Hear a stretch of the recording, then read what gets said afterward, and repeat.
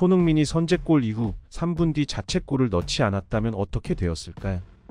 지난 맨체스터 시티와의 경기를 보고 이런 생각을 하지 않으신 분들은 거의 없으셨을 겁니다. 결과론적인 이야기지만 토트넘 호스퍼가 경기를 유리하게 끌고 갈 수 있던 분위기에 찬물을 끼얹어버린 일이니 말입니다. 물론 손흥민의 발에 맞아서 들어간 데다 그게 어쩌다 우연히 맞은 정도가 아니라 걷어내려고 적극적으로 발을 갖다 대다 들어간 거니 손흥민에게 이 자책골에 책임이 있는 건 맞아요. 그런데 말입니다. 이 자책골이 손흥민 한 사람만의 잘못으로 인해 일어난 것이 아니라는 주장이 나와 축구 팬들의 눈길을 끌고 있습니다. 본격적인 이야기에 들어가기에 앞서 자책골이 들어갈 때 상황부터 다시 봅시다. 이미 다들 아시다시피 손흥민의 자책골은 훌리안 알바레스가 찬 프리킥을 라인 밖으로 걷어내려고 발을 대다가 나온 건데요. 여기서 너무도 근본적인 의문 하나가 나올 수 있습니다. 왜 손흥민이 발을 갖다 댈 수밖에 없었는가? 답 자체는 간단합니다. 손흥민 앞에서 공을 끊어내지를 못했으니까요. 그러면 이 자책골이 나오게 된 책임을 손흥민한테만 묻는 건 지나치게 가혹한 걸 수 있습니다. 어차피 그냥 놔두면 어떤 형태로든 골이 들어갈 수밖에 없는 상황이 만들어졌는데 뭐라도 해보려고 한 사람에게만 욕을 하는 게 타당할까요? 그렇기에 축구계 일각에서는 알바레스가 찬 프리킥이 날아오고 있을 당시 상황에 주목해야 한다고 주장하고 있습니다. 이미 이 시점에서 손흥민이 자책골을 넣을 수밖에 없는 상황이 만들어졌기 때문이란 건데요. 그들은 우선 이때 누가 누굴 마킹하고 있었는지부터 주목해야 한다고 하고 있습니다. 그럼 공이 날아오고 있는 시점으로 돌아가 봅시다. 보시면 맨시티 선수들 중 맨 앞쪽에 있는 게 엘링 홀란드임을 아실 수 있을 겁니다. 홀란드는 195cm에 달하는 거구인데요. 그런데 그의 앞에서 마킹하고 있는 선수는 173cm 정도밖에 안 되는 페드로 포로입니다. 둘이 나란히 놓으면 누가 봐도 포로가 높이에서 상대가 안 된다는 걸 알 수 있습니다. 높이 차이가 너무 나다 보니 공이 오는 걸 보고 뛰어올랐던 홀란드와 달리 포로는 상대도 안 되어서 뛸 생각도 못했지요. 그래도 뛰기는 했어야 하지 않냐고 하실 분들 계실 거고 원론적으로는 그게 맞습니다. 하지만 결과적으로 홀란드도 머리에 맞추지 못했는데 20cm 넘게 차이가 나는 포로가 같이 뛰었다고 해도 유의미한 변화를 가져오지는 못했을 겁니다. 즉 포로가 안 뛴 것 자체가 중요한 문제는 아니란 거지요. 진짜 중요한 건 누가 봐도 이런 상황에서 가장 위협적인 홀란드의 마킹을 왜 이날 토트넘 선발 출전 선수 중 가장 단신인 포로가 맡았냐는 겁니다. 애초에 이날 토트넘에서 선발로 나온 선수 중 골키퍼인 굴리엘모 비카리오까지 포함해 홀란드보다 크거나 비슷한 선수가 한 명도 없기는 했는데요. 그래도 가능한 높이에서 너무 밀리지는 않는 선수를 붙여놔야 했던 건 변함없는 사실입니다. 포로처럼 측면 수비를 맡고 있는 데스티니 우도기만 해도 186cm로 역시 홀란드보다 작기는 하지만 10cm 넘게 차이는 나지 않아 포로와 달리 타이밍을 제대로 맞춘다면 대적하는 게 아예 불가능한 수준은 아닙니다. 그럼에도 이때 우도기는 홀란드 근처는커녕 한참 뒤쪽에 위치해 있었습니다. 우도기 앞에 있던 브레넌 존슨이나 손흥민, 벤 데이비스, 에메르송 로얄, 이브 비수마도 모두 180cm는 넘는 선수들인데도 훨씬 단신인 포로가 홀란드를 맡고 있는 게 보이시지요? 네, 기본 수비 위치 지정부터가 잘못되어 있었다는 겁니다.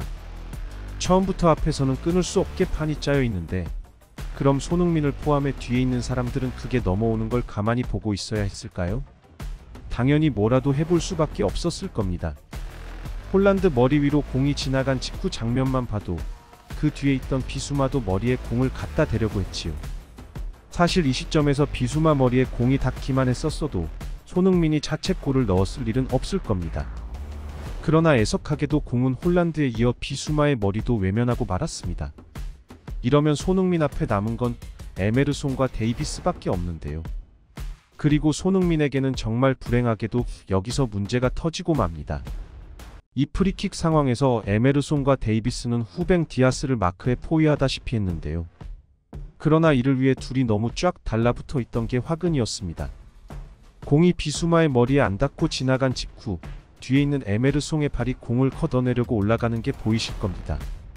그런데 이때 에메르송과 데이비스가 디아스를 막으려고 너무 가까이 붙어 있었기에 데이비스는 에메르송의 발을 피하느라 공에는 전혀 대응하지 못했지요. 데이비스라도 발이나 머리를 댈 수 있었다면 손흥민이 무리해서 발을 갖다 대는 일은 없었을 거라는 걸 생각하면 아쉽지요. 이를 바로 옆에서 본 손흥민은 결국 자신이 나설 수밖에 없음을 직감하고 공을 걷어내려고 했지만 결국 그게 골대에 들어가 버렸고요. 이렇게 프리킥 장면을 분석한 전문가들은 이런 식으로 하나하나 따지고 들어가면 손흥민만 아니라 포로도, 비수마도, 에메르송이나 데이비스도 얼마든지 역적으로 만들 수 있다. 손흥민이 자책골을 넣게 된 건 이런 여러 상황이 한꺼번에 겹쳐서 일어난 하나의 해프닝일 뿐이지 무조건 그의 잘못만으로 몰아가서는 안 된다며, 가령 이 프리킥 장면에서의 선수 위치 선정만 해도 포로가 홀란드를 마크한 건 누가 봐도 미스매치다. 그럼 누가 이렇게 마크하도록 한 것일까요? 주장인 손흥민? 아니면 일반적으로 이런 상황에서 수비 위치를 조율하는 경우가 많은 골키퍼인 비카리오? 그것도 아니라면 종합적인 수비 전술을 짰을 엔제 포스테코글루 감독? 이런 식으로 무슨 일을 누구 하나만의 잘못으로 몰아가려고 하면 한도 끝도 없고 결국엔 모두가 책임을 회피하려 하고 서로를 신뢰하지 못해 팀은 무너진다고 주장했습니다. 그러면서 이번 손흥민의 자책골을 비롯해 그 어떤 팀이나 선수도 자책골에 대해서는 그걸 넣은 선수의 잘못이라고 탓하지 않고 그냥 불행한 사고였을 뿐이라고 하는 건 다 이 때문이다. 지금 토트넘에서 자책골 넣은 것 같고 손흥민을 탓하는 사람이 있나? 적어도 내가 알기로는 단 한 명도 없다. 아무 책임도 의무도 없는 외부의 제3자들만 이 문제에 대해 왈가왈부하고 있을 뿐이라고 손흥민이 자책골을 넣은 것에 대해 조롱하는 무리들에 대해서도 비판했는데요. 그 말대로 맨시티와의 경기에서 나온 자책골은 현재 토트넘의 여러 어려운 여건이 갖고 온 불행한 사고지 손흥민 등 누구 개개인의 책임이라고 하기는 어려울 겁니다. 일례로 손흥민이 공을 처리할 수밖에 없는 상황에 이르게 한 에메르송과 데이비스만 해도 원래는 중앙 수비를 보는 선수들이 아닙니다.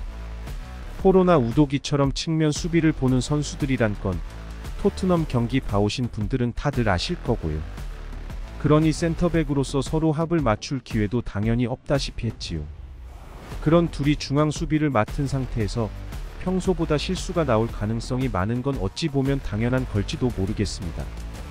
그리고 이 상황이 만들어질 수밖에 없었던 건 크리스티안 로메로의 첼시전 다이렉트 퇴장과 미키 반더벤의 부상, 그리고 그들을 제외하면 마지막으로 남은 중앙 수비수인 에릭 다이어의 너무도 모자란 실력 때문이었는데요. 이런 것들을 고려하면 누구 하나 콕 집어서 얘 때문에 이런 일이 일어났다는 식으로 주장하는 것이 얼마나 무의미한 것인지 느껴지실 겁니다. 몇몇 전문가들이 이번 손흥민의 자책골에 대해 집중 분석했던 것도 그걸 깨닫게 해주기 위한 거였다고 할 수 있는데요. 그리고 꼭 그런 분석을 안 거치더라도 손흥민의 자책골에 대해 과도한 비판이 가해져서는 안 되는 것이 그가 후반전에 지오반니 로셀소의 동점골을 도와 결자해지했기 때문입니다. 다른 건 몰라도 그는 최전방 공격수로서는 이 경기에서 자신이 해야 될 일은 다 해주었기에 거듭 말씀드린 것처럼 그저 불행한 사고였을 뿐인 일로 계속 책잡힐 것이 없습니다. 그리고 이런 소모적인 논쟁보다 수만 배는 중요한 웨스트햄전이 코앞에 다가오기도 했고요. 웨스트햄전에서 멋진 활약을 보여줘 자책골을 갖고 조롱하던 이들에게 매운맛을 톡톡히 보여주기를 바랍니다.